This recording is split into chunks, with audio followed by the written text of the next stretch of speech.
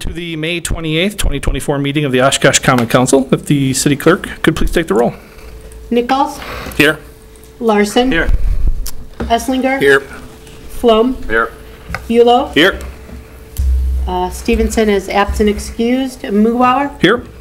Present 6. Leading us in the invocation tonight will be Councilmember Nichols. We come together this evening to discuss the issues that confront our city. May we always seek the wisdom to do things that reflect our concern for the people whom we represent. And this evening we have 2 students from South Park Middle School here. Would Alina and Gabby come on up and join me?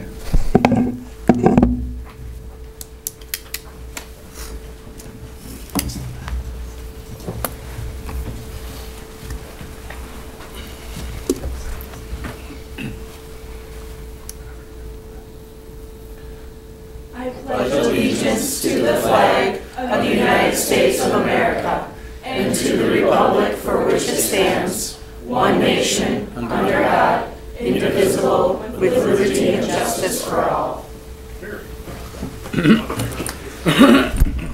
Very well. Yep, very well done. So thank you again for coming and helping lead us in the pledge this evening. I think it's one of the last times we'll have students here for the school year, and then we'll kick it back off in the fall. So thank you for being here. We have Gabby and we have Alina from South Park Middle School. If you don't mind, maybe tell us what grade you're in. I know you're from South Park, and then favorite class, favorite subject, or a favorite teacher you want to give a shout out to. We're both in 7th grade, and I think both of our favorite teachers are Ann Larson, right? Mm-hmm. And she's our science teacher. Is there anything else you want to say? Mr. Schoenbach's also awesome. Well, very nicely done. Thank you for coming this evening.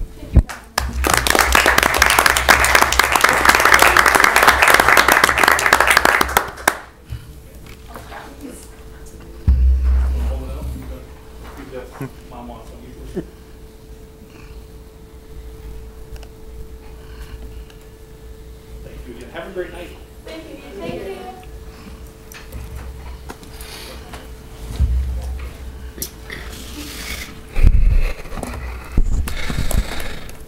Next up, we have a couple presentations this evening. First off, we have the 2024 Acanthus Awards. This is in partnership with the Landmarks Commission here in the city of Oshkosh.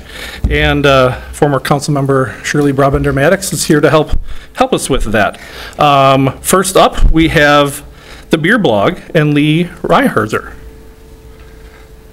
Welcome, Shirley. Good evening. For over 40 years, the Landmarks Commission recommends nominations for people from who have affected the support of historic preservation and the history of Oshkosh, and the mayor presents the awards. So we're doing that this evening in May at the end of Historic Preservation Month.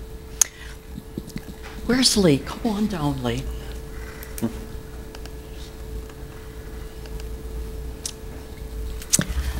The first award is to Lee Reiherzer for researching and writing about the ongoing history of Oshkosh breweries in his Oshkosh Beer Blog, From Small Brew Houses to Large Commercial Factories, and telling the stories of the people, the neighborhoods, and their connection to the history of Oshkosh.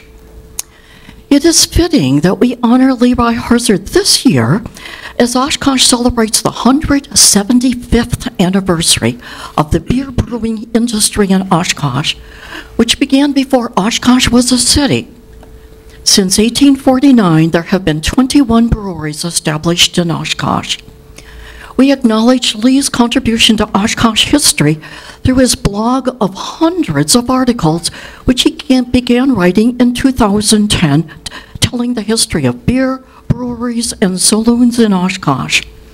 Not only does he narrate the stories, but he does include visuals and photos of long-ago buildings and people from every neighborhood. He has published 3 books, co-authoring one with Ron Aiken about the breweries of Oshkosh. Lee's research includes years of trips to the Register of Deeds office, searching land records and agreements, census records, court cases, death notices, and newspapers. and he pores over the resources of the local archives at the Public Museum and the library. Another of Lee's great resources is meeting the descendants of early families, often immigrants who were connected to the brewing industry, and hearing their stories. Lee is a storyteller who connects the lives of everyday people, many who would be forgotten, but for Lee's telling of their part in the story about brewing beer in Oshkosh. We are grateful to Lee for his contribution as a researcher and writer who keeps alive the history of an industry that influenced the lives and economy of our city and continues even into the 21st century. Congratulations, Lee.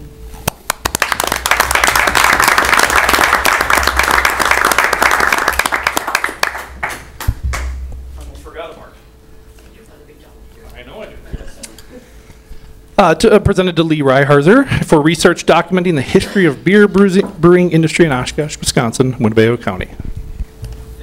Congratulations. Thank you very much.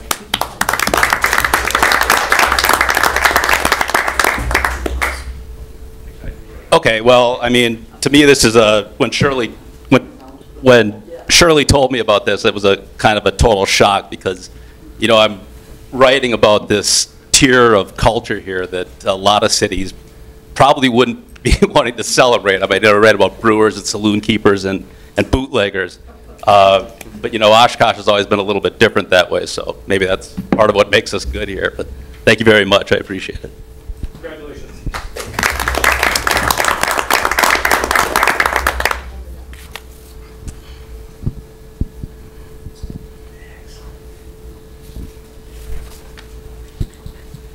The second Acanthus Award is presented to Alliance Development for Smith School Lofts. Andy Dumke and Cal Schultz. And Cal, would you come down to accept the award? We acknowledge Andy Dumke and Cal Schultz for restoring and preserving this historic neighborhood school, creating 31 apartments, unique ones, and providing affordable housing. Smith School, 1745 Oregon Street, opened in 1896. This Romanesque revival-style building is a testament to the work of two renowned Oshkosh architects, William Waters and Henry Owler. The two-story building is easily identified with William's signature round arched doorway and multiple round arched window openings. The building was listed on the State and National Register of Historic Places in 2021. After a consultant study revealed that over $3 million was needed to replace the roof and tend to the repairs, the school board closed Smith School in 2019 and sold it to developers, Andy Dumke and Cal Schultz, and the present owners, with former partners Chet Wiesenberg and Tim House. The owners worked with the State Historic Preservation Office to repair and preserve the historic elements in designing 31 apartments for a healthy environment, including large rooms with tall windows for natural light and fresh air. The original hardwood floors in the classrooms and terrazzo floors in the hallways were restored to their original luster. Wood doors, built-in cabinets, chalkboards, and bulletin boards were utilized throughout the apartments. The brick panels and alcoves along the hallways were retained to provide protection for the walls. The magnificent entryway with terrazzo stairs extends to 2 floors, and they will last another 100 years. The Landmarks Commission applauds the owners for the adaptive reuse of Smith School made possible by their vision and resources. They saved an historic building that has been at the heart of this South Side neighborhood where generations of families were educated for 124 years. Congratulations, Shell.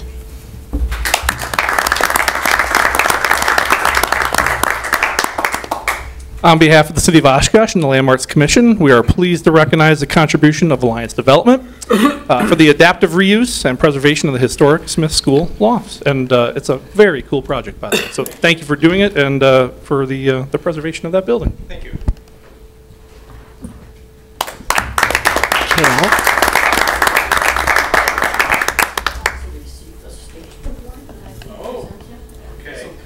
2 for 1. Thank you. You're good? All right. Congratulations again. Thank you.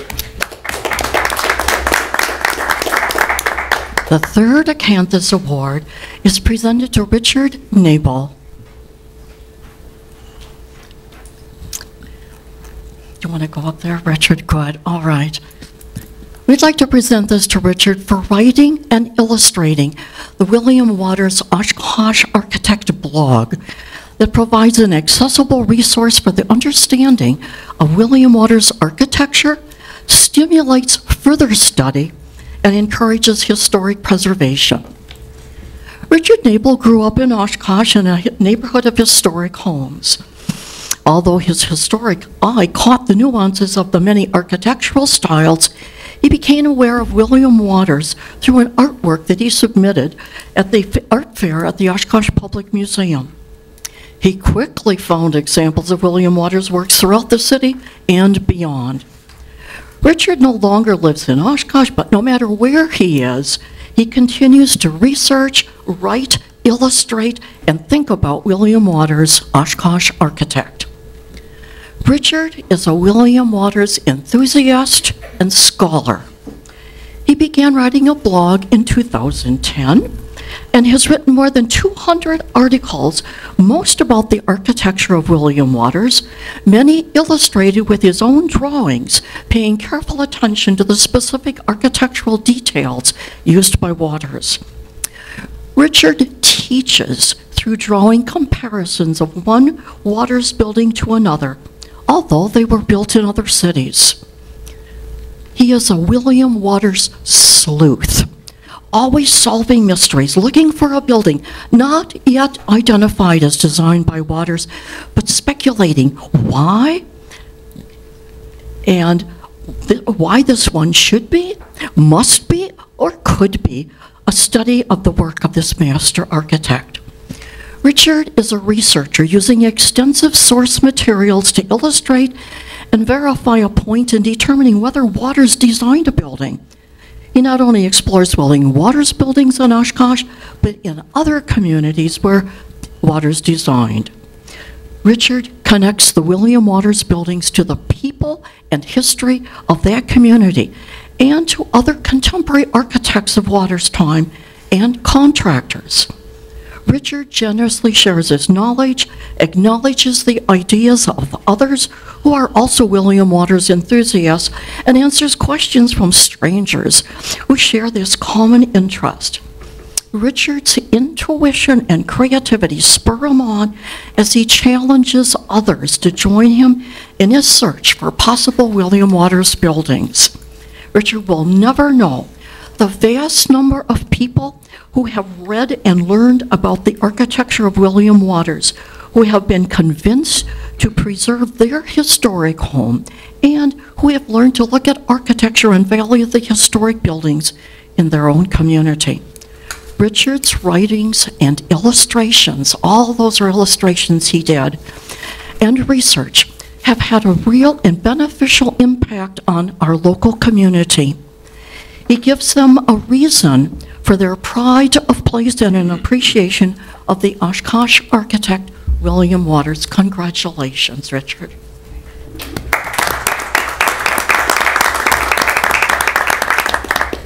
The City of Oshkosh and the Landmarks Commission are pleased to recognize the contributions of Richard Nabel for research and ongoing investigation into the architecture and works of architect William Waters. Congratulations. Thank you. I'd like to thank the Landmarks Commission for this recognition. I'm humbled and grateful. Thank you.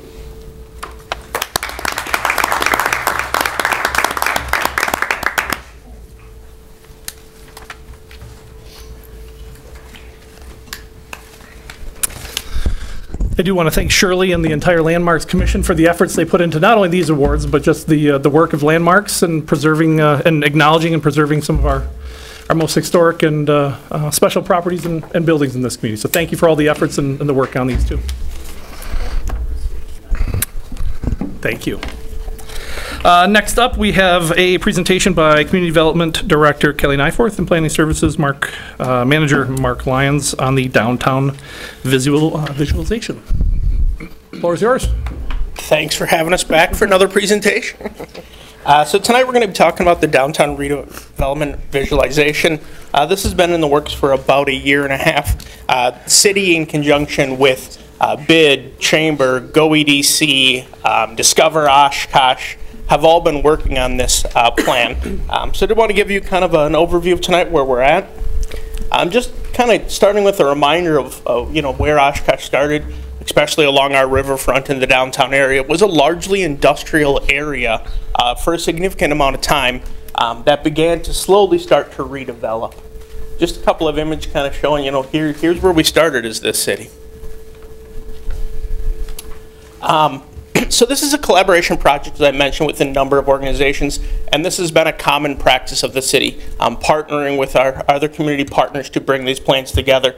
Similarly, was done with Downtown Action Plan, Imagine Oshkosh, Oshkosh on the Fox, Sawdust District. So this is an activity we currently do quite a bit of, where we collaborate with those organizations.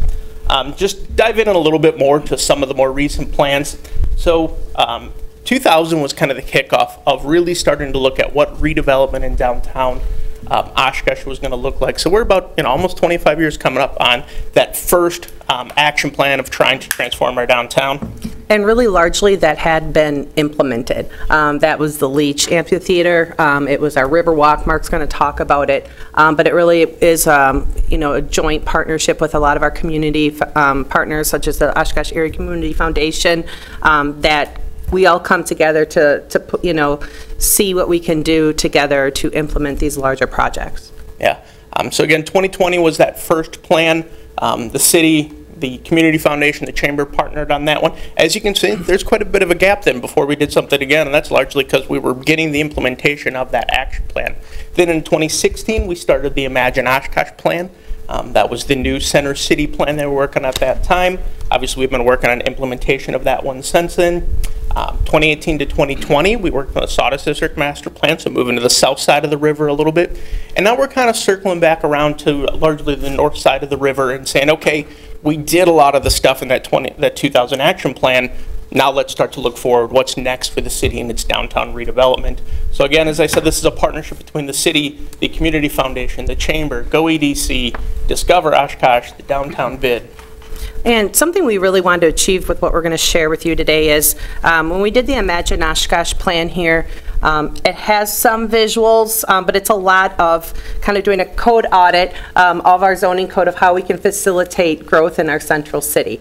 So we've used it quite a bit, but something unique that was done in 2000 is they had visuals here. And visuals always help people. It helps people see what could become in a certain area. So that's what we're trying to achieve, what we're going to share with you today. Yeah, so we wanted to give you some highlights of some of the significant dates in the center city, kind of starting back to that 2000 action plan. And you can see a lot of these things that happened with the Leach and North Main Street, Imagine Oshkosh, the Arena, Sawdust District. Now we're moving in more recent times with the redevelopment of Thayer, and Freighter. Just some quick highlights. So here are a lot of the things that got done in the 2000 action plan, and there's a lot more than this, but these are all things that were specifically called out in that plan for the city to work on that we have done. The Riverwalk started in 2010 until present. We're still working on Riverwalk projects today. A redevelopment of the 100 North Main block, the Leach Amphitheater 2004, Mary and Pearl redevelopment area, which is nearly finally complete after almost 25 years of redevelopment in that area. Jefferson and Parkway, as I hope you guys saw last week, the corridor project was awarded tax credit, so that project will be moving forward this year. That's an exciting new project, but that was called out in the action plan as an area that needed redevelopment. Opera House Square and then the former Morgan Door site were all in that plan specifically. So we have some images kind of show you of kind of a lot of those projects and what it looked like before and after. We'll try to get through these relatively quickly. Obviously, Opera House Square redevelopment area, what was there before and after the redevelopment. Leach Amphitheater, what obviously that site looked like historically before the redevelopment of that site. 100 North Main building, and seeing how that redevelopment took place. This is the Mary and Pearl redevelopment area when it was all still industrial development versus what we have now today with Brio and Maxon Corners, Anthem and Annex, and all of those redevelopments that have taken place in the meantime. Then we have, obviously, what Geldwin Door looked like. Even this photo, the buildings on the corner of 6th Avenue, Oregon were already down, and there was still a lot more that eventually, obviously, had to come down. First, what's under construction right now with the Theta Care Hospital. Riverwalk, that was a big part of that 2000 action plan, and the amount of progress the city has made on implementation of the Riverwalk. There's still a lot to go as we get to that southeast side, Pioneer Island, Pioneer Drive, but we've made substantial investments in that as a community. Just some images for you, kind of a lot of the work that's taken place with the Riverwalk. As I mentioned, the corridor project, which has now received funding and is moving forward, helping finish the redevelopment in that area. And then now kind of getting into what's new. So we're going to share some of the images for this redevelopment plan. Again, as Kelly said, it's really intended to be a visualization to show large-scale pictures of what could happen downtown. And the plan is broken into a couple of different categories of the types of projects and things that the city could do. Here's kind of the scope of the project area we looked at, encompassing Main Street, Jackson Street, kind of the overall area all the way over to the Leach on the southeast side. So as I said here, we looked at a number of different types of redevelopment opportunities, those ranging from more simple landscaping improvements, maybe sites that had a lot of hardscaping that could use some landscaping improvements to better visualize what was downtown, to redevelopment opportunities, and then truly catalyst sites. Where could large-scale, impactful redevelopment take place in the downtown area? And it's helpful for staff to break these down so we can, work with you during CIP, working with strategic planning to see what, initiatives you want to pursue and, what are maybe some low-hanging fruit and what are some, projects and initiatives that we maybe need to plan for in longer term. So we wanted to give you a couple highlights out of the plan. There's a lot more in there. We'll be sharing the full plan with you.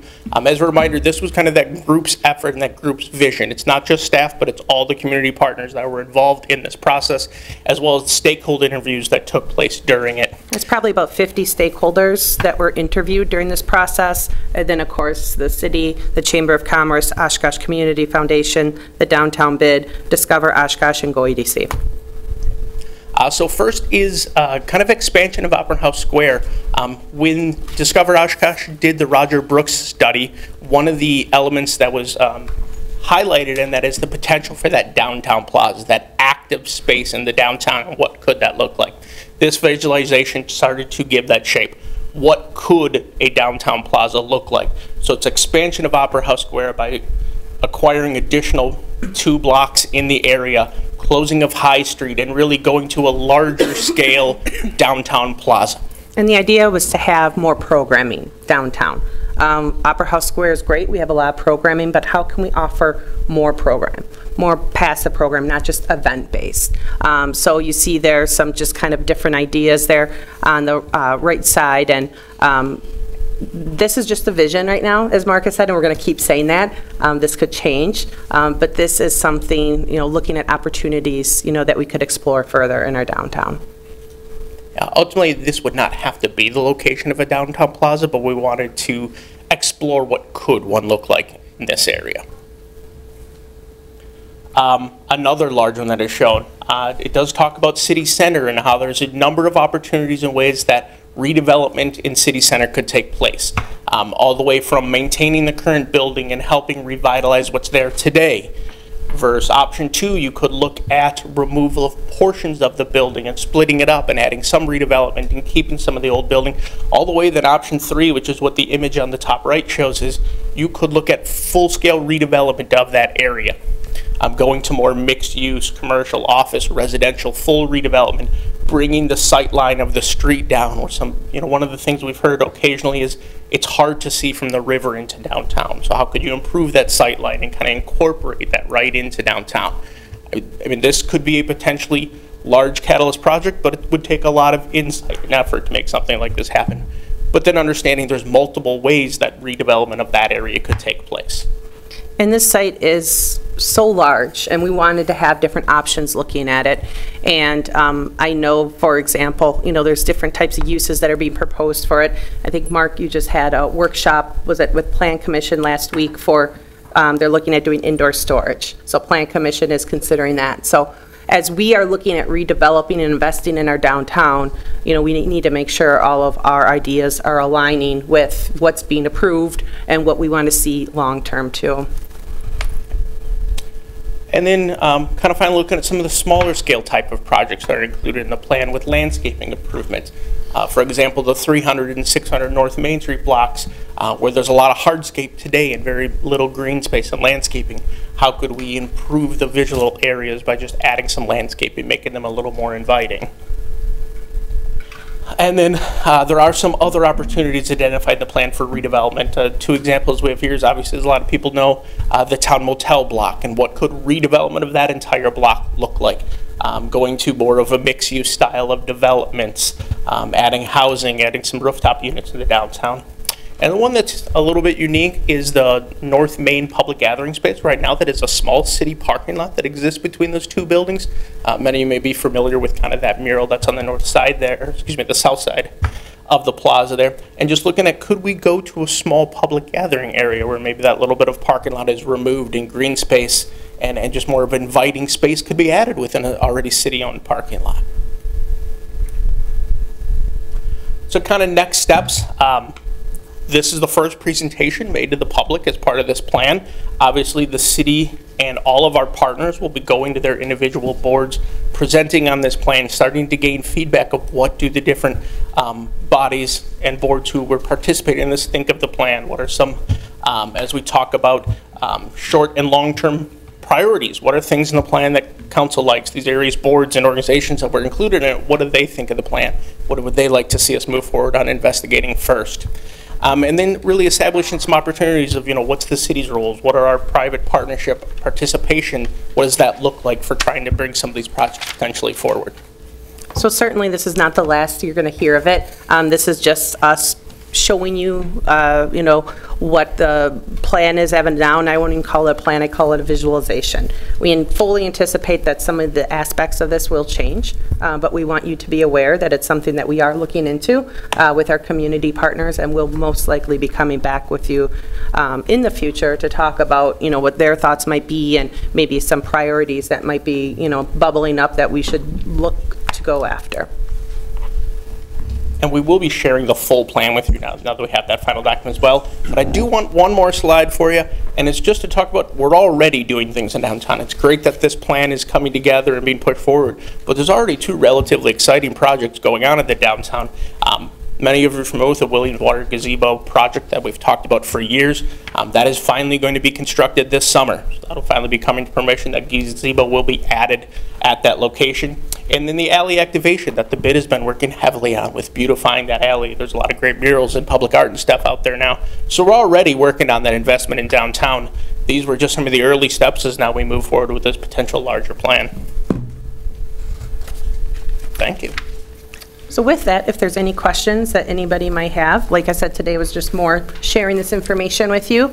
We'll be coming back to you in the future, but if you do have any immediate questions, we can certainly try to answer them. Doesn't look like any questions. Just want to say thank you for the visualizations. I came on just after Imagine Oshkosh was worked on and I think approved. But you're right, there's a lot of data, a lot of information in there, a lot of ideas and concepts. It's good to put, a lot of people are visual people. And it's also good to just, it's a touch point on that. It's been almost, 7 years, 8 years since it was worked on. So appreciate the efforts. And as you mentioned, it's not the last we'll see of this. So excellent. Thank you. Thank you. All right, next up we have citizen statements to council. A reminder, citizens are to address council only. Statements are limited to 5 minutes. They must address items that are not listed on the council meeting agenda. They are limited to issues that have an impact on the city of Oshkosh and the common council may address at a future meeting, and must not include any endorsements of any political candidates or other electioneering. And if you require more time, just let me know and we'll do our best to accommodate. First up, we have State Representative Lori Palmieri. Welcome. Thank you, Mayor and Council. It's so strange for me to be on this side of the dais, but I'm going to be pretty brief here tonight. My name's Lori Palmieri. I'm at 212 West Parkway Avenue here in Oshkosh. And, as a state representative, I am here to give a little bit of a public service announcement regarding maps and districts affecting residents here in the city of Oshkosh. At a prior meeting, one of my colleagues stated that he was now representing a portion of the city of Oshkosh, and I just wanted to supplement that information. And we've got a couple of visuals to show some former, let's see here. Oh, he's got it up there. Oh, there we go. So what you're looking at right now is the 2022 54th Assembly District. And you'll kind of notice, for those of you who are familiar with the shoreline geography, it dips down on the south side just a little bit south of like Stony Beach. And then up on the north side, it's kind of dog-legged and skips and hops around. But if we pop over to the new maps for Assembly District 54, there we go. Looks a little bit like a small Texas. And that is quite a change, right? You no longer see that southern, I would say 1/3 of the city, and this is going to remain District 54. The number does not change for us. However, if you live, for example, in that southern, I'm just going to use Stony Beach because it's a landmark that is familiar to a lot of people. That is actually going to be part of the new 55th Assembly District, which is the old 53rd. But that's for other representatives to discuss. I just want to point out that we do extend further north and a little bit further west out towards Butamore.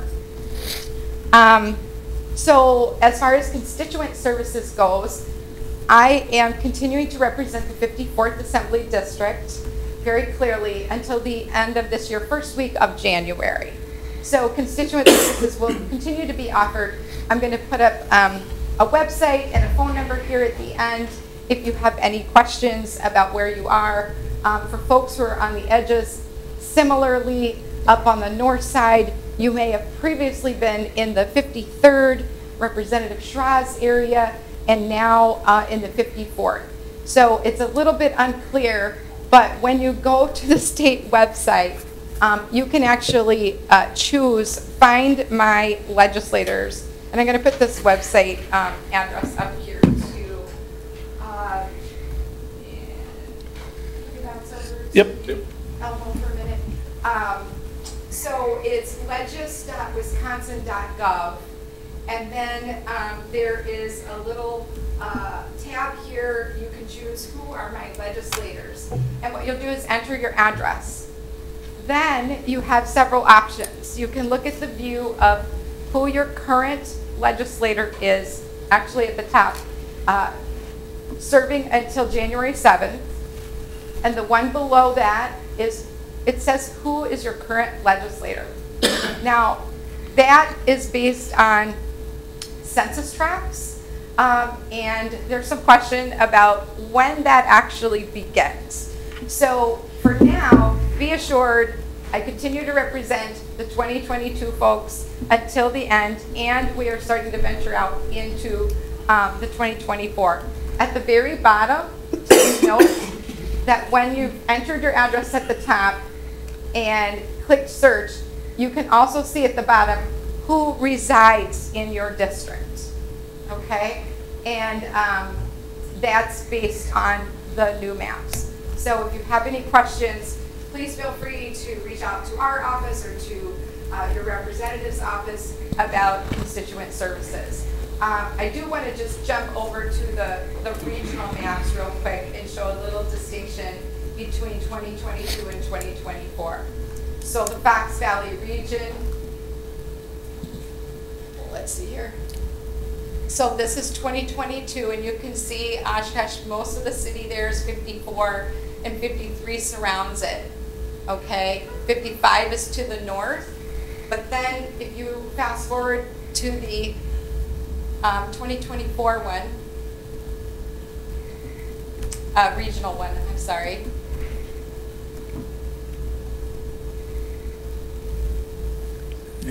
There you can see 54 remains most of the city of Oshkosh, but then what used to be the 53rd is now the 55th, and the 53rd actually is to the north of us. So I just wanted to point that out because it has been a bit confusing.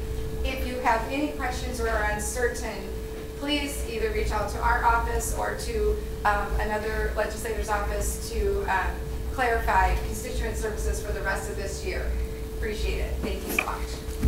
I think the former mayor and current Assemblywoman Palmieri makes a good point there. A reminder, if you have questions, concerning state services, I'm confident if you reach out to any one of their offices and it happens to be the wrong representative, they're going to easily help connect you with the right one. And I've had nothing but good interactions with her office as well as the other representatives that currently and in the past. So if you need anything, just reach out, and they're always happy to help. So. Yes, thank you so much. Thank you.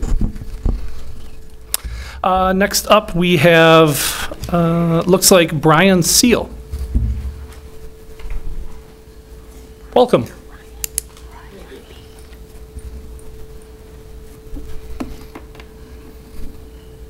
And then followed by Michael Patton.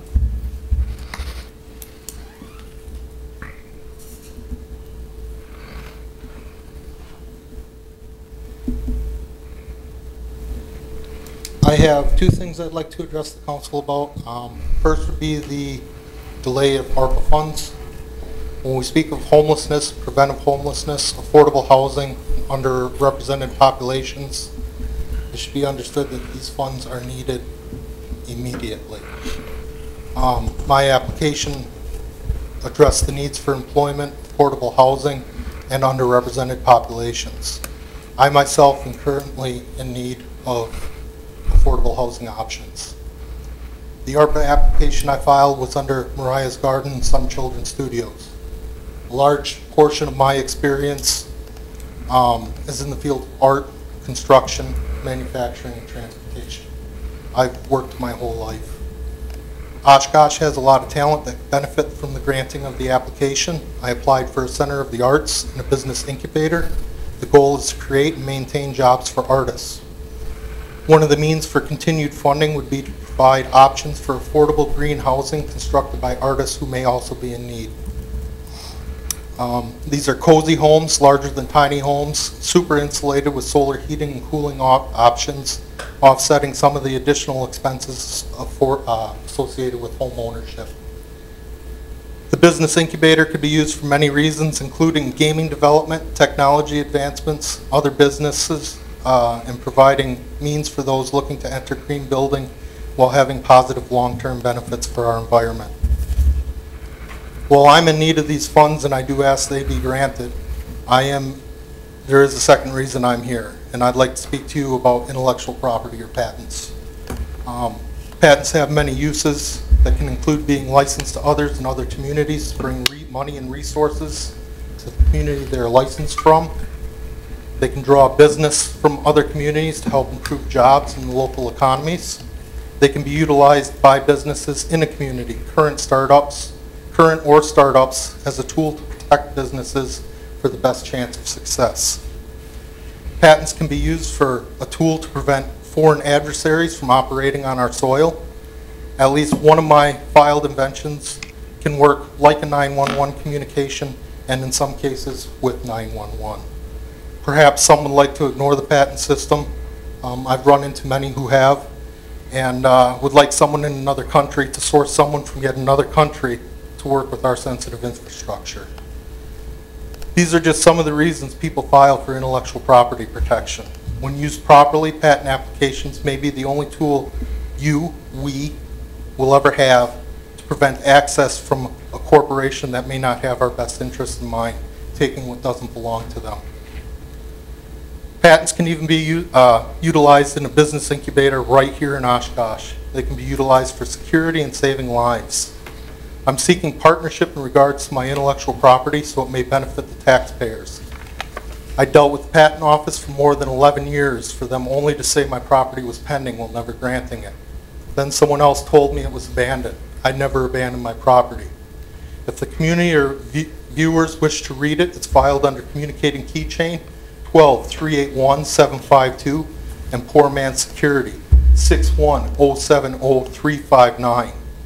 While there are many innovations within the application, and it's special in the way it's written and the time it was filed, I saw at least 30 innovations I believe to have great value. During these years of correspondence with the Patent Office, I went from being a homeowner and wrongfully terminated from my employment in an attempt to take my property in exchange for labor as a welder, in exchange for compensation. I worked my whole life, had 2 homes, a retirement plan. I was bullied out of my home by a bank after a good faith effort was made to keep my property that others came in to destroy, making it unrentable. These are just a few of the non-coincidental things that happened, creating my need for affordable housing. When speaking of affordable housing, it should also be a bit more ideal than what it currently is. I'm currently paying rent to live in my vehicle that costs less than 10% of what some of the vehicles in this parking lot cost. I do not have money for this drawn out continued use of funds, and again, I'm asking for ARPA funds to be granted at this meeting. In exchange for help with restoration and licensing, I'm willing to share licensable revenue. I believe this would be a sum worthy of your attention. The exact amount will need to be further discussed with me, and a license agreement with me would need to be reached. We could talk about specifics and come to an agreement if you, the citizens, are interested. Some of the revenue generated from an agreement, if reached, could be used to offset tax liability of the citizens' taxpayers. Imagine taxes going down and not up. Again, this is a sum worthy of your attention. After receiving this help, I would also be able to use some of the licensable revenue to maintain jobs for artists. I'm truly hoping ARPA funds are decided tonight. If they are not decided tonight, I'm requesting tonight a measure of good faith and the city donate a small piece of property to Mariah's Garden that you are currently selling, so that I may at least do some work. The property is located for sale on your website with the 17th Street address. Thank you. Thank you. Next up will be Mr. Michael Patton, followed by Jim Ponzer. Welcome. Thank you, Council. My name is Michael Patton. I live at 2510 Hamilton Street here in Oshkosh, and I'm a member of the session or governing body at First Presbyterian Church in Oshkosh. We were contacted late last week, early this weekend, about a situation where Esther reached out to us and said there were some unhoused people who were being asked to move from where they were located. With the storms coming this weekend, they were looking for a safe place to be, relatively dry, and was there anything we could do to help? Had an impromptu meeting where we agreed that we have a green space, that if they felt that camping in that space temporarily would keep them safe and dry, we were happy to offer that as a good neighbor faith. Come Sunday, we found a person camping there. Since that time, that has grown to a series of 5 tents. We wanted to make the council and the city aware that we were aware that those people were there. They are our guests. They were invited. It is and was temporary, and that Esther has been in contact with them since a conversation with the Oshkosh police as well as people here from the city about them not being welcome otherwise in the area. We understand that position.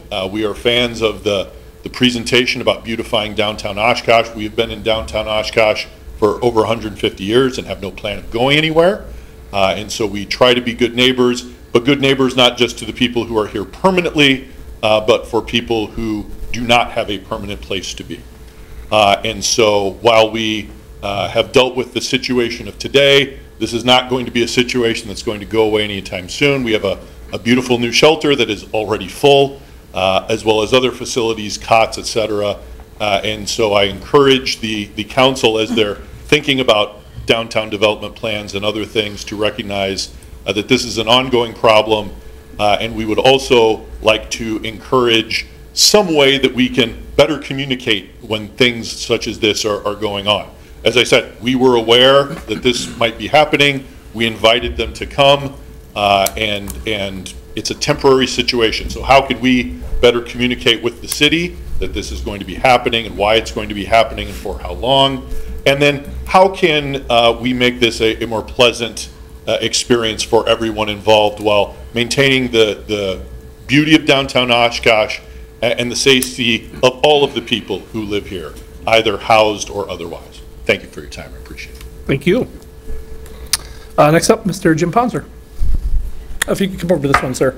I wouldn't mind. Okay. Thank you. We're gonna make you walk.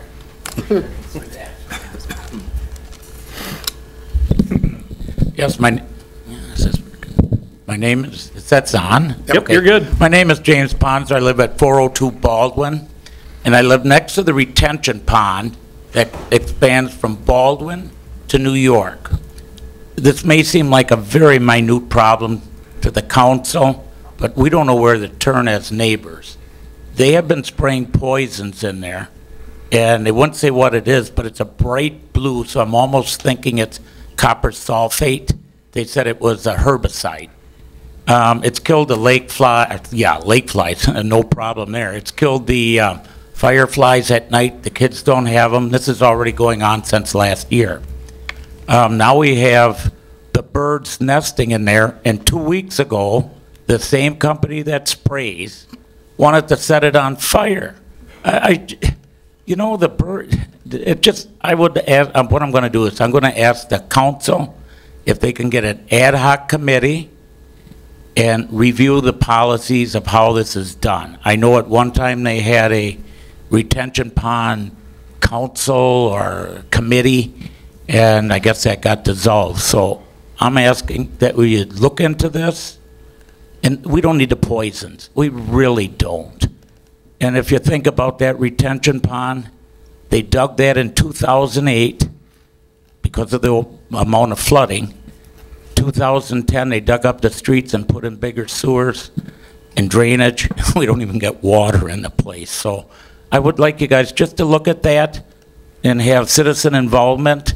But the poisons, they really have to stop. Thank you. Thank you. I have no one else registered to speak under citizen statements. I do have one other individual registered to speak under a consent agenda, so we'll come up to that in just a second. Next up, consent agenda. I'll take a motion and a second on consent. Move it. Actually, and I should have done it already. I have Mr. Jonathan Youngworth is here registered to speak on Resolution 24-281. This is for the special event permit. Welcome. Hey guys, my name is Jonathan Youngworth. I'm looking for an approval on my special events at the Leach Amphitheater for a music event that I'm planning on running on September 28th. Excellent. All right. No. Do you want me to give more details at all? Up to you. So, yeah, the floor is yours if you'd like it. Yeah, so we've been planning this for about 8 months now. I've been talking really closely with the Parks and Recreation Department on it, and also with Sergeant Gogo on the safety plans for everything that we have involved. We've been reaching out with many different artists and seeing who would be wanting to participate in such an event.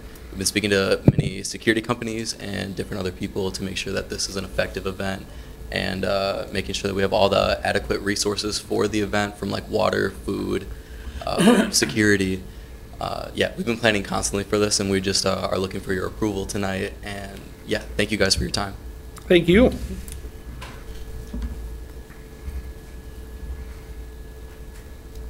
All right. Seeing as no other people are registered to speak, I did have a motion and a second. Any other discussion on consent items? I do want to just point out, we are approving, I think, 5 or 6 folks to various boards and commissions this evening. I want to thank them for their applications. I'll do it now, and I may do it again later, but for those who may be interested, we do still have openings on the Board of Review, Board of Zoning Appeals, Long Range Finance, Plan Commission, as well as Sustainability. So if there's folks in the audience or listening at home that have interest, We have some open spots and would love to see your applications. With that, we'll take the roll on consent. Nichols? Aye. Larson? Aye. Esslinger? Aye. Flom? Aye. Bulow? Aye. Mughawar? Aye. Carried 6. On to pending ordinances. Ordinance 24-286, this is adoption of an amendment to Chapter 3, Housing of the City of Oshkosh Comprehensive Plan 2040. Plan Commission recommends approval. Take a motion in a second, please. Move it. Second. Any discussion? Seeing none, she'll take the roll. Nichols? Aye. Larson? Aye. Esslinger? Aye. Flom? Aye. Bulow? Aye. Mughawar? Aye. Carried 6. Ordinance 24-287, approve request to attach to the city from Town of Algoma, Rural 2 Voluntary Attachment.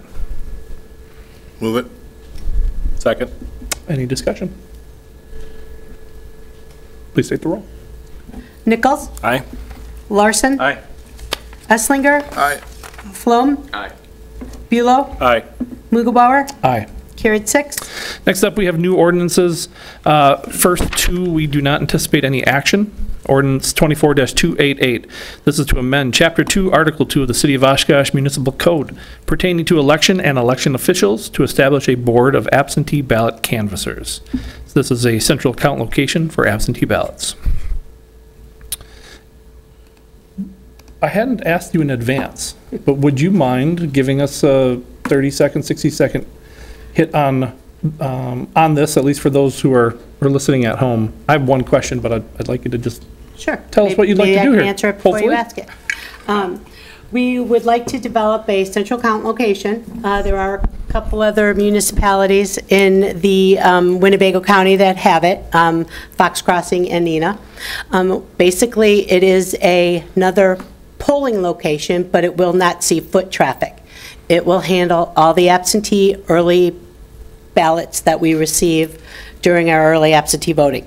And the location that we're going to have it is here at City Hall. We're utilizing these rooms.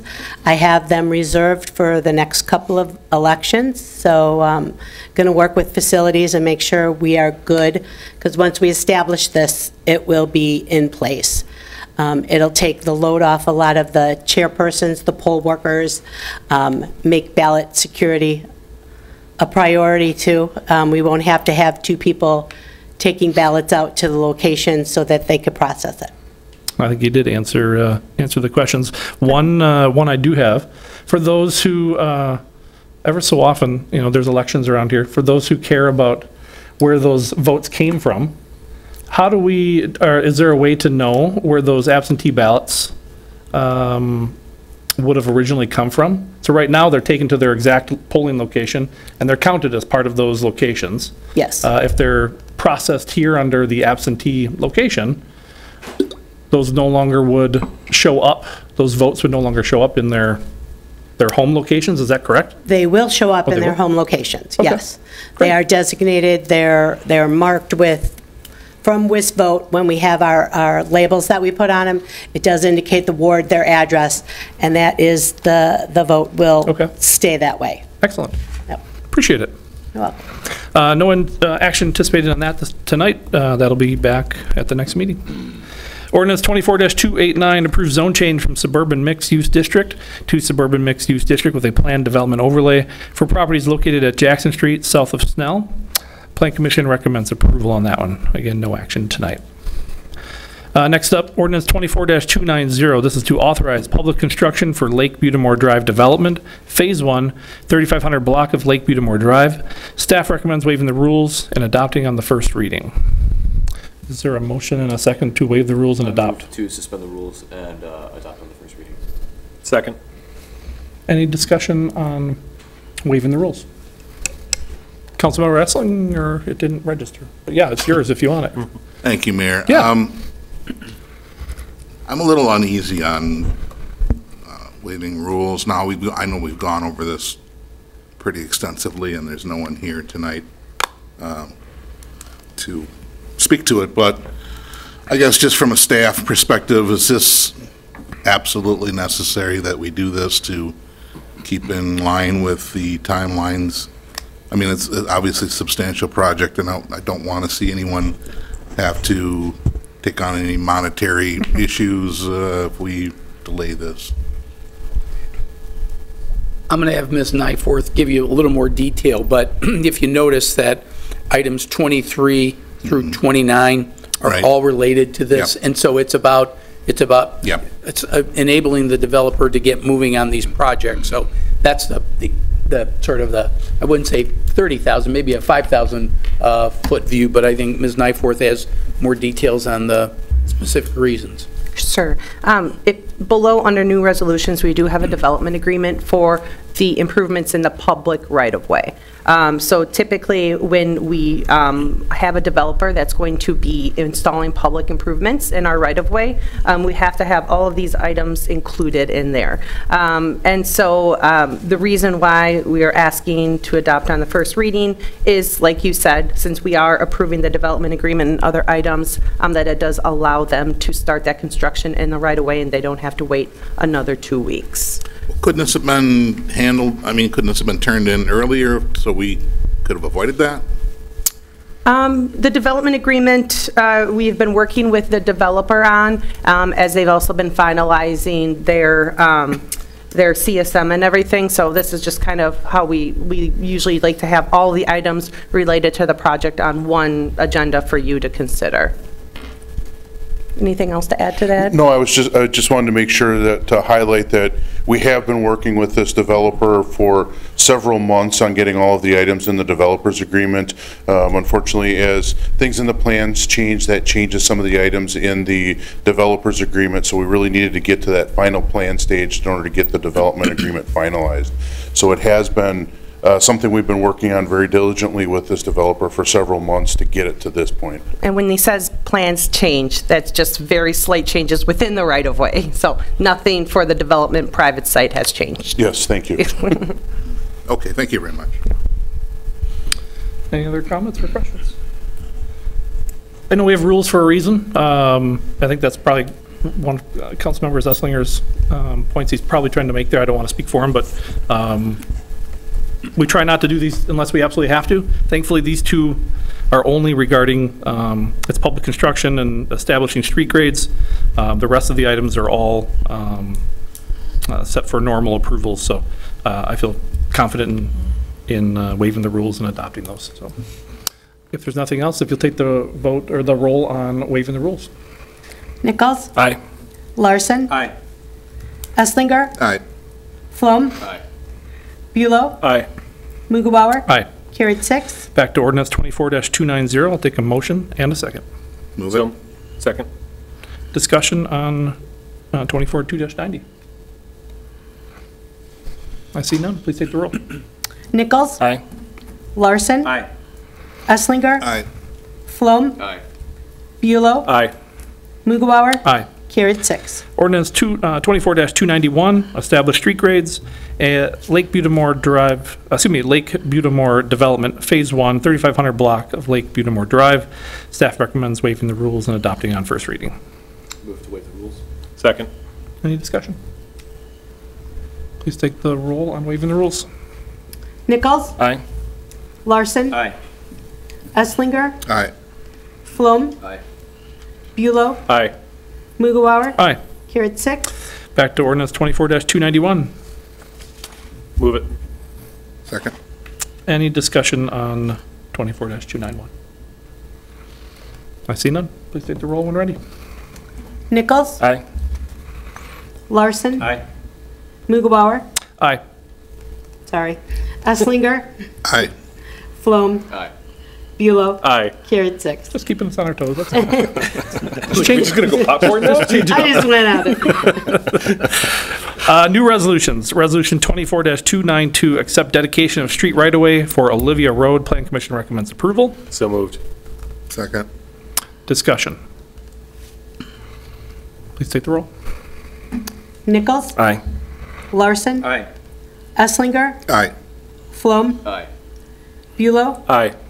Mughawar? Aye. Carried 6. Resolution 24-293, approve preliminary plat for the creation of an 8-lot multifamily residential subdivision at the west 3500 to 3600 blocks of Lake Butamore Drive, Lake Butamore development. Plan Commission recommends approval. So moved. Second. Any discussion? Please take the roll. Nichols? Aye. Larson? Aye. Esslinger? Aye. Flom? Aye. Bulow? Aye. Mughawar? Aye. Carried 6. Resolution 24-294, approve initial resolution for special assessments for utilities, sidewalk, grading, and graveling, concrete paving, terrace trees, and street lighting for Lake Butamore's development, Phase 1, 3500 block of Lake Butamore Drive, with signed waiver. So moved. Second. Discussion. Please take the roll. Nichols? Aye. Larson? Aye. Esslinger? Aye. Flom? Aye. Bulow? Aye. Mughawar? Aye. Carried 6. Resolution 24-295, accept and approve waiver of special assessment notice and hearing in connection with improvements, Lake Butamore Development, Phase 1, 3500 block of Lake Butamore Drive. So moved. Second. Discussion. Please take the roll. Nichols? Aye. Larson? Aye. Esslinger? Aye. Flom? Aye. Bulow? Aye. Mughawar? Aye. Carried 6. Approve final, resolution 24-296, approve final resolution for special assessments. Did I just read that one? Nope, you're good. Okay.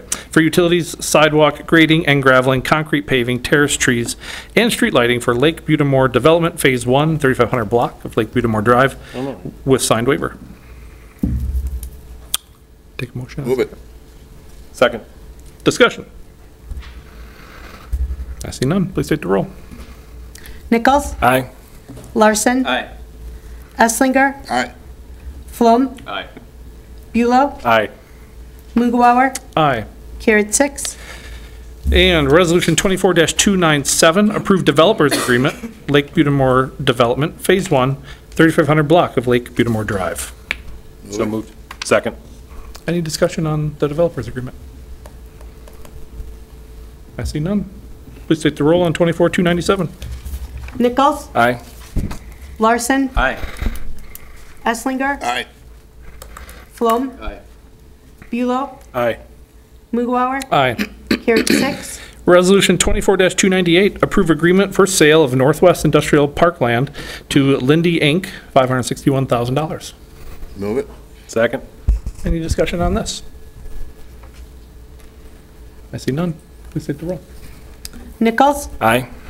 Larson? Aye. Esslinger? Aye. Flom? Aye. Bulow? Aye. Mughawar? Aye. Carried 6. Resolution 24-299, approve special event, Oshkosh Jazz Festival for Chris Larson to utilize the 400 block of North Main Street for Oshkosh Jazz Festival, August 24th, 2024. So moved. Second. Discussion. Mr. Larson. I just want to thank city staff for moving this out of consent so I could vote present. And putting my name right there on it so I'd be reminded to vote present. How are you voting, Chris? To be determined. Hold on. 1 second. We'll take the roll on 24-299. We'll find out. Nichols? Aye. Larson? Present. Esslinger? Aye. Flom? Aye. Bulow? Aye. Mughawar? Aye. Carried 5, 1 present. That was a close one. Resolution 24-300, direction to city manager on 2024 property tax levy. So moved. Second. Discussion. Mr. Flom, the floor is yours. Thank you. One of the things that does concern me in the long run is when we take a look at moving up to 4%, 3 to 4%, given the tax rises that are going on and just the cost of living and the cost of goods, I want to see if we can do any better. I would personally like to see options, different options from the city manager and the finance director about taking a deeper dive on this year's budget and seeing if we can get a little bit more creative and just instead of not going along with the continual 3 to 4% that we see happening every year. So that is something that I would very much like to see. In terms of establishing at 4% tonight, I would like to be a little bit more creative than just a simple 4%. I'd like to see if we could potentially do 2-3% better than that 4%. So I understand the analogy here and the logic, but I would like to see us get a little bit more creative and see if there's anything more that we can do. I understand the cost of governing is just going up as it generally is, but citizens are really feeling the squeeze. So I would like to see us try to do a little bit more in terms of being creative around budgeting. Thank you. Do you want to go ahead first? You can go ahead, then I'll go. Deputy Mayor Beelum. All right, sounds good, thank you. Actually, and not to take away from anything that Councilmember Flom just said, but I wanted to take a second to throw it over to City Manager Roloff, just so you could explain your thoughts behind this, what you were looking for, bring in Finance Director if you want to, but before we go too deep into it, kind of get from your mouth. Yeah, well, this is, the mayor and I had a discussion this morning, and this was brought up in the wee hours of a very late council meeting when we were discussing the revaluation. This really isn't about the budget as much as it is about the reval. And then Councilmember Nichols and I had a conversation as well, and I think there's some hesitancy to this, and that's certainly appropriate for the council. The idea behind this was, if you wanted to provide any assurance that there's this belief that we are going to use some unlimited authority that we supposedly have, which we don't, to take advantage of the fact that our values are going up to increase our levy by some ridiculous amount, this would provide that assurance. Typically, this process is done with the council after probably our first 2 budget work sessions. We talk about the capital improvement / debt side of things. That's the workshop that you're going to have in late July. And then in late August, there'll be a similar one on the operational side where we talk about some of the assumptions that are going into it. For example, one of the ones that I know right now is on the personnel side, because we've already reached agreement with our police union, which pretty much, once we've settled with one union, it pretty much kind of establishes the standard for the rest, and that's 4.25%. So 4% when 75% of our general fund budget is pretty much operations, that's why I went with a 4%. The council really could do one of several things. Councilmember Nichols suggested let's just not take any action on this at all. Some of this was in response to reval, and I think we've been very successful in meeting with residents, trying to allay their fears. Part of this, the purpose of this was to allay fears. That's not saying the fears are going away, because if your increase in your valuation is greater than the average, yes, you will see an increase in yours, not because of anything council's done, but just on the redistributive effect of what happens with the reval. I am totally comfortable if the council votes this up, votes this down, tables it, and waits until we can give you a little more background in terms of what we're expecting for the coming year. It's going to be about debt service. It's going to be about personnel, health insurance, which usually you get about at the last meeting in August. So I'm totally comfortable with what council does. I suggested this in the wee hours, and Councilmember Nichols challenged me. He said, who agreed to this? The answer was nobody, but nobody was opposed to it either. So I'm just going to put it on to get the discussion out there. Sure. I'm totally comfortable with whatever council decides. So I just want to clarify, this would be serving as kind of your cap, not a target. Correct. Yep. Yeah. And I would come with nothing more than this, but throughout the course of the budget work sessions, we're going to kind of get closer to where we think our landing spot will be. And the council has every right to say after a certain point, hey, we got to be careful about this, and we want to put a bigger cap on it. That's entirely within council's purview, and I respect that. Any more? Sounds good. I'm going to go, and then Councilmember Larson after me. As City Manager alluded, this came after a lengthy council meeting a couple weeks ago, towards the tail end of it. Didn't elicit much comment late into the evening. Maybe. But yeah, I think my reaction was probably similar to Councilmember Nichols when I saw it. I'm like, yeah, this isn't a good idea, just straight up. for those at home, for those listening, regarding the why, as city manager alluded to, this was this was a measure to possibly calm fears within the public regarding the potential for their tax bills to go up astronomically.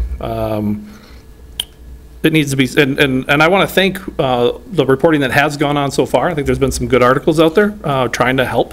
I think city staff has been trying to get out the word as well on the topic and trying to just clear things up, calm people down a little bit on the topic. But I think it should be just as clear as day. We are not allowed an unlimited tax levy increase. State law doesn't allow us to do that, and so it's just not going to happen. 75, 100% increase in your value will not equal 75 and 100% increases in your tax bill. It's not allowed. It'd be my suggestion that we take no action tonight on this. Having gone through, 6 or 7 budgets, council is in no way positioned to make a recommendation on what our levy limit or our tax increase should be or could be.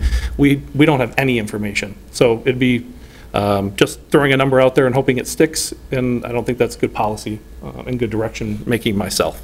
But I'm only 1 of 7, 1 of 6 tonight.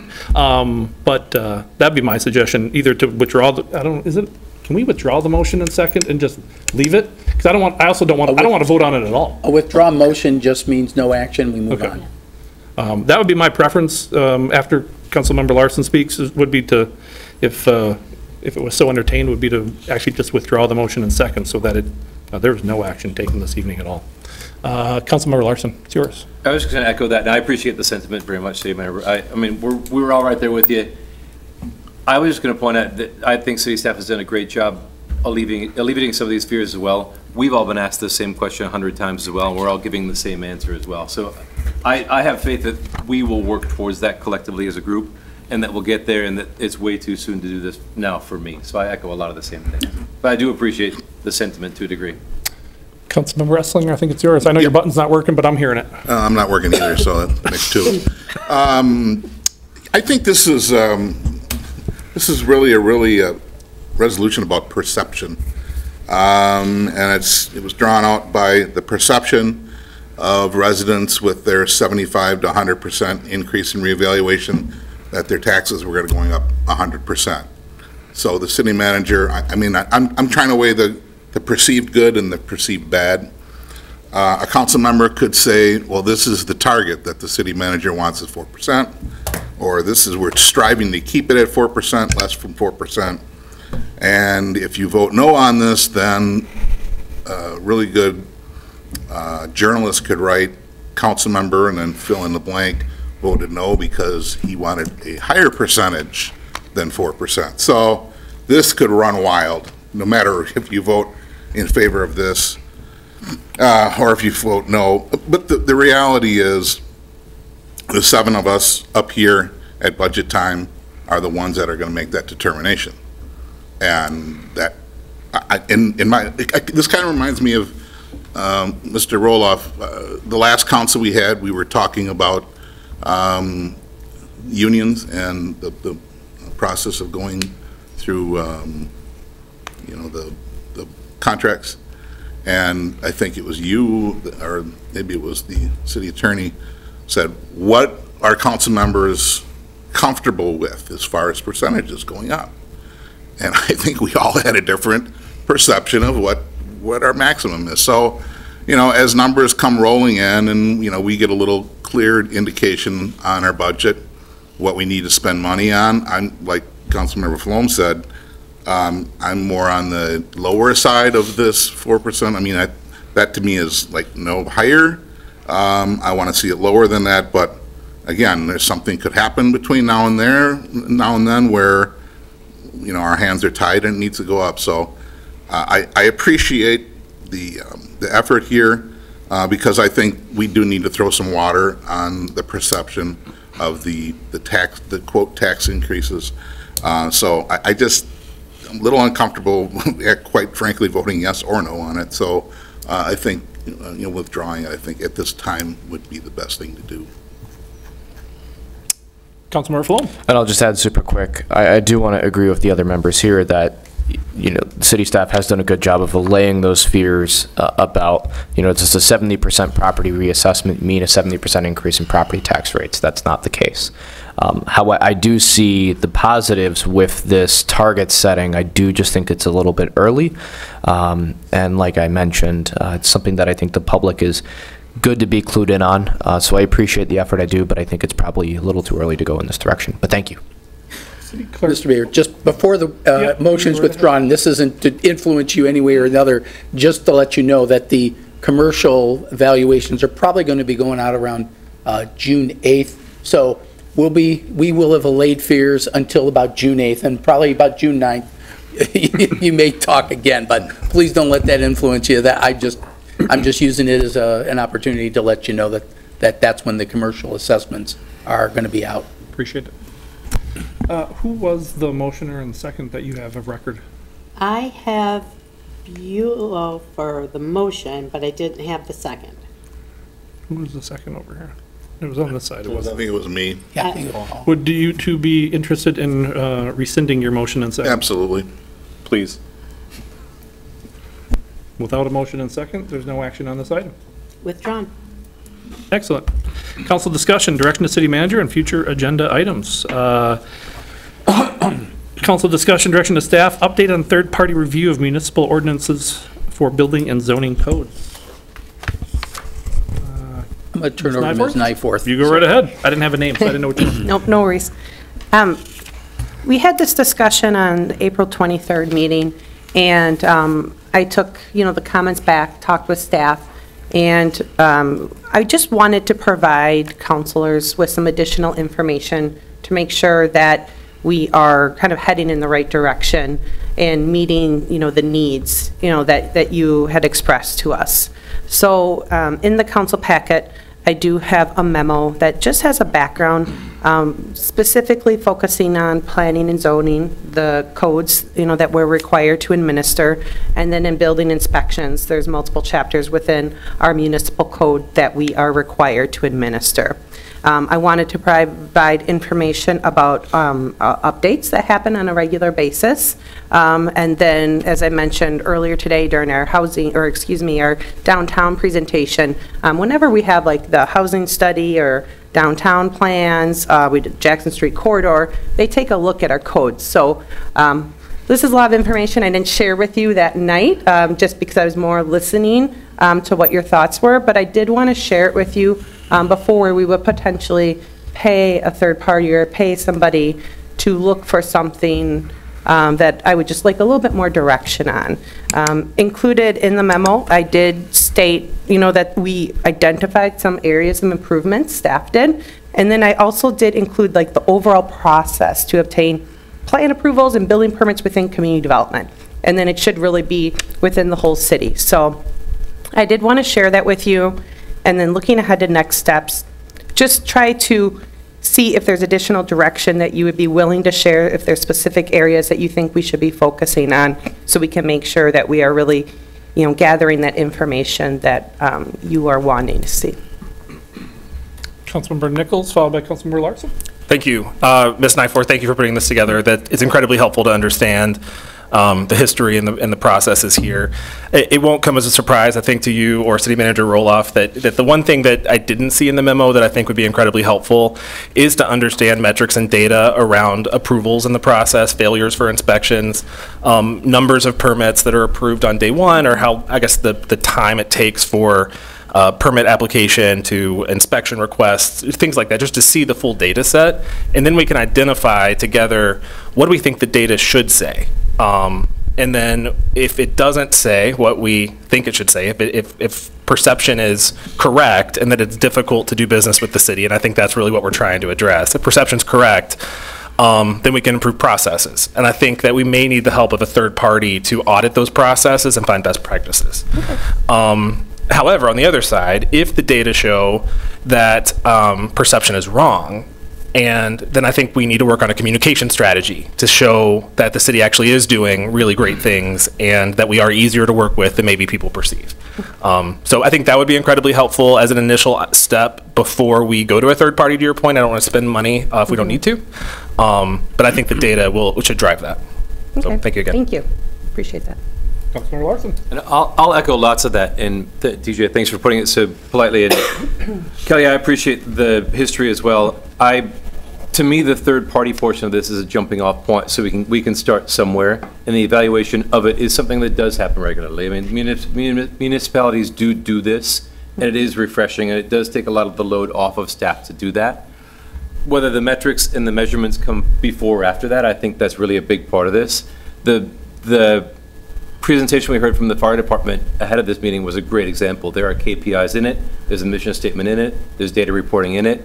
I think that would be invaluable to either showing that we are or aren't really good at this. That it would be great to do that. And nobody's trying to say it's wrong, but it is something that we should look at. And to me, that third-party portion was just a jumping-off point for the conversation. But this is also really helpful. So whatever part comes first is really good for me. City Manager Roloff, you look like you I'm happy. I was going to suggest, if you don't mind. Yeah, please go ahead. Because I don't know, and I assume you have, but I want to make sure. The latest update to the city strategic plan should be coming out. You'll be getting it in June, correct, Mr. Fitzpatrick? All right, you saw him shake his head. Let the record show. Because I assume I'm confident they've seen, at least bits and pieces. I don't know if, because we haven't chatted about it, to make sure that they see the current data that we are capturing, and if it's not useful enough, if it's not the right things that for decision making, that time for feedback. Then as soon as we see that, so I didn't know what the timing of the latest update. Yeah. So thank you. Thank you. Part of the reason we discussed this report versus something different was because the title that had been discussed is Building and Zoning Code Audit, and what I'm really hearing, and what I think we figured what you really meant was we need to take a look at our processes and how efficient we are, and more about how do we make the process flow better for applicants. It's not the code itself.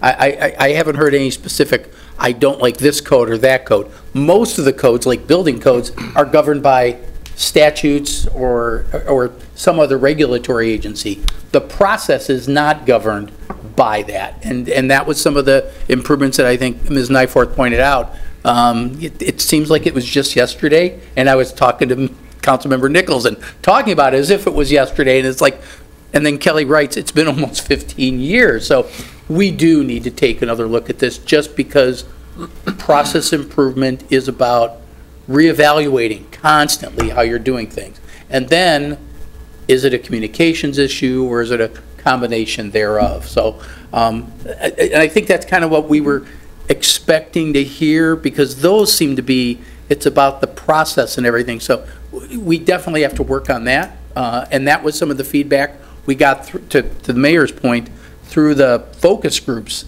Those were some of the comments, and we're just like, we got to work on that, and we got to work on the perception, because sometimes we talk to our colleagues, like, oh, we're told the same thing, our colleagues in other communities. So how much of it is built in because we're a regulatory agency? I don't think you got a lot of people saying, gosh, I really love the job the IRS is doing. That's just not a reality, and I'm getting a couple looks over there. But that happens. But on the regulatory side, they do have to play the bad guy sometimes. But they also, and I will defend them, they're totally committed to health and safety. That's our #1 goal. But can we do it in such a way that just makes the process go easier so that they're not caught up? And anybody who comes in for the first time, and we've had a couple conversations about those in the past month, what is routine to us is the absolute first time this person's ever done it. It scares the daylights out of them. And anything we can do to improve that process, I think we're all on board doing. Councilmember Flom. I think for me, this has always been about KPIs and process. There's what we can control within our roof, and there's what we can't control with state statute and federal law. So if we can do our best to try to figure out what we can do better as a community, and with the processes, especially for people who have never applied for a permit before, who have never had one pulled, and who are, like you mentioned, probably scared to death when they see all that stuff. So that's what I would like to see come out of this. I think the third-party portion is a very important part of that. But I think that's, some good outlines going forward, and I appreciate your efforts on this. One thing, just as a small follow-up, one thing I want to point out, staff has to follow the rules. And this isn't for the guys, and the gentleman sitting up here, this is for those in the audience who are listening to the topic. Staff is required to follow the rules. We set the rules, we set the playing field, and they're required to follow that. It's our job to sometimes break the rules or adjust the rules as needed, as the projects develop, as time goes on. Sometimes things in the marketplace are moving faster than city can keep up with sometimes, and that's just how it works. I won't reference the specific development because I don't want to bring anything towards that, but I remember a specific development. It was the design standards on the outside of the building. It was the building materials, the types of materials, and what the classifications were. And staff did what they were supposed to do. That material fell under if I remember right, a class 4, and through discussion with us, discussion with the developer here in this chamber, information being presented, council decided up here that we felt, that the 7 of us felt, it was no longer a class 4, that it was class 1 or 2, if I remember correctly. We're allowed to do those things, but it was through a good process. But unfortunately, staff does have to play the bad guy, as city manager alluded to sometimes. But there are avenues that are available to us when it's right for us to make those adjustments and to give clear direction to staff that it's time for a change, it's time for an update. It's we see different now, and we'd like you to do different. So I just wanted to point that out. They've been very receptive to those things, and they take our feedback. I know that staff listens. They listen intently to these meetings and the words we use and the statements we make, and they try to figure out what we want, and they're trying to do that all the time. It's not easy. I know it's not, but I appreciate you guys responding. I like the memo. I like the way you laid it out, the information provided, and hopefully we've got some clarity coming out of this. So, Councilmember Esslinger, your button's still not working, but the floor is yours. Thank you, Mayor. I guess from what I hear from people that deal with the community development department, and the mayor's right. I mean, there are rules, and we make those, and we can change those. But from what I understand, a lot of times it's not the rules; it's the interpretation of the rules. Like if you have the Supreme Court, those are all brilliant Supreme Court justices, yet they look at different things and they interpret things differently. You have a yes vote or a no vote. So I think a lot of the problems that we have are interpretation. So I guess I've heard from developers how they're very frustrated with the interpretation of a rule. So to be fair, I'd like to hear from the staff on, do they feel that developers are, I don't want to say trying to game the system or trying to, get a leg up or something, but are they being fair, and do you think that they're interpreting things the way that the staff would like them to? Obviously, it's not happening, or we wouldn't have the problems. But just, I guess if I can get your general thoughts on interpretation of rules. We certainly have situations where an architect, a design engineer, a developer will interpret the code, or the building code even, a different way than staff. A lot of times we try to work together to come up with a compromise to kind of meet in the middle or look at different options. So it absolutely happens. Interpreting the code, we understand that not every project fits neatly into our code. And it's more and more as there's new materials and technologies and everything, we understand that this is going to be, a continuous conversation that we'll have to have, including improvements, to include additional items into our code. So it's certainly something that we have a lot of the conversations, with developers on if there's a disagreement. But as City Manager Roloff said, as we talk with our counterparts in other municipalities, we are not alone. We have a lot of communication that goes back with a lot of our, colleagues in other communities. And sometimes it is hard that, we share news that they might not want to hear, but something we work hard with staff is, okay, if they can't do it this way, let's look at a solution to try to do it a different way. And that's really what we try to challenge our staff with, to how can we still help maybe achieve what they would like to achieve in a different way, though.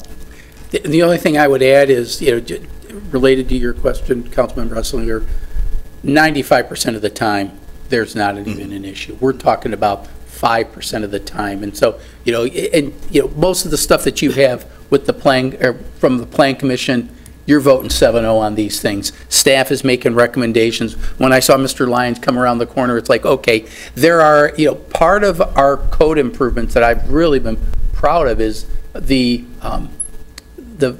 we do fewer challenges of our staff decisions go to the Board of Appeals than ever before. I mean, we constantly send out monthly, Board of Appeals isn't meeting due to lack of items, and I'm trying to, the right term that you use, it's not variances, so Mark, you got to help me out and coach me through this one, but the, landscaping and. Yeah, our code update, when we did the 2017 code update, as City Manager Roloff mentioned there, really reset the bar on how development in Oshkosh takes place. Zoning code. Zoning code. Yeah, just to get zoning code. Yeah. Prior to that 2017 update, the Board of Appeals was meeting twice a month. People were continuously asking for variances from sections of our code. The last time our board met is over a year ago. They meet maybe once a year. So in large, our code as redesigned has better represented this solid development in our community. We've also, that's where we utilize plan developments for base area modifications, giving council the ability to look at the uniqueness of a project and say, how does this project fit well within our community? Even though it maybe doesn't meet the exact portions of the code, it provides that flexibility to council where they can have that trade-off. There's a little give, there's a little take to make a successful project overall. And just to echo what Kelly had said, one thing we do a lot of, especially as planners, is when we have those interpretations that come up or a question is asked, we reach out to peer communities. What is Green Bay doing? Appleton, Neenah. Are we the outlier on how we are interpreting something, or are we in line with how other communities? Mayor, I think, referenced one earlier that we did a lot of that. We reached out and provided council, here's how everyone else treats this. We were kind of in the middle. So where does council want us to take this moving forward to make sure we are interpreting the best for the community? The base standard modifications is the term I was looking for, so thanks for, yeah, that has changed dramatically.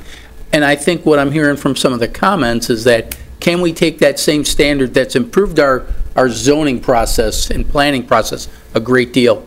Can we take something like that and figure out a way to apply it so that the conflict points are minimized, or at least resolved with the staff, so that the best stuff you ever hear is the stuff you never hear, and that's what. And I know that's what we need to do. So I really appreciate the feedback. This a very good discussion. I think it helped Kelly and Mark as well. Appreciate it. Excellent. Is there any other council discussion or direction to city staff on anything? I have nothing else on the agenda. Otherwise, we'll move to future workshop. Is undergrounding utilities date still to be determined? We're contacting the other utilities, the non-WPS utilities, because that's the next step in that process. Well, I don't want to go into too much of a discussion because I know that we have nothing to discuss. The one thing, the biggest thing that we'll need to hear is about costs. I just want to make sure it's clear that when we discuss this, that we should know that during that discussion, here's what this suggestion might cost the city as well as the average property owner. So I'm just hoping that that's included in your presentation material later to be determined. Next up, council member announcements and statements. Deputy Mayor goes first. Thank you. If you'll permit me a couple minutes, I just wanted to share a really cool story, and if you won't permit me, I'm going to take it anyway. So I wanted to share this with Director Nyforth, and then I was like, wait, no, I need to tell City Manager Roloff, and then I was like, oh, I really want to tell Mr. Lyons, and he just ran out the door. So you'll have to share it. But the other day I was at the dog park, and I met a young couple with a couple dogs that came here from North Carolina. They both have employment at a couple of our really cool organizations here in town. And we approved a couple things tonight about the Butamore project, and we've taken a lot of tomatoes on that project, and a lot of people telling us that nobody's going to live there, it's not affordable. This couple lives at the Wit, you know, kind of a comparable kind of a apartment, and they absolutely love it. They moved here with not knowing anybody, so the fact that there are amenities there, they pointed out the bowling alley, allows them to meet new people that they wouldn't have ever met. So now this couple moved here to Oshkosh, and they're going to be, you know, starting a family, and this is now their new home because of that project that was able to get in, and someday hopefully that's the Butamore project for somebody else. But the other cool thing that I didn't think about, but they pointed out to me, is now they are actively recruiting their friends, especially ones that live, that work remote, out of bigger cities, to come and live there because they can get so much more apartment for what they're paying. So to me, it's not affordable, but to them it is. It's you know, it's great. And so attracting that kind of workforce to Oshkosh, you know, we talk a lot about the need for affordable housing, and I think everybody up here knows that, you know, the population I work with, and I'm never going to stop banging that drum, but there needs to be options for everybody. And that was just kind of a story that I just ran into him at the dog park, and it really, really was cool. That's a cool story. Thank you for sharing.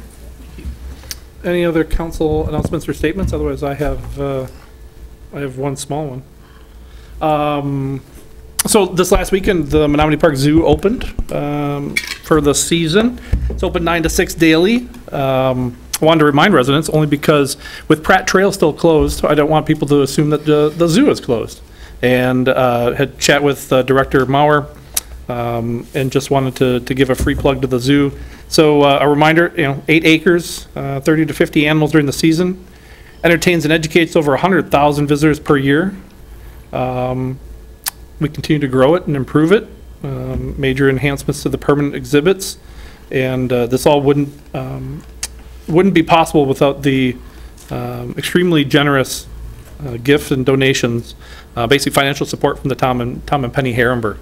For those that don't know, the zoo is free of charge for all attendees, no matter if you're a resident or not. So, just want to say thank you to the Herrenbergs, and also go check out the zoo when it's not raining.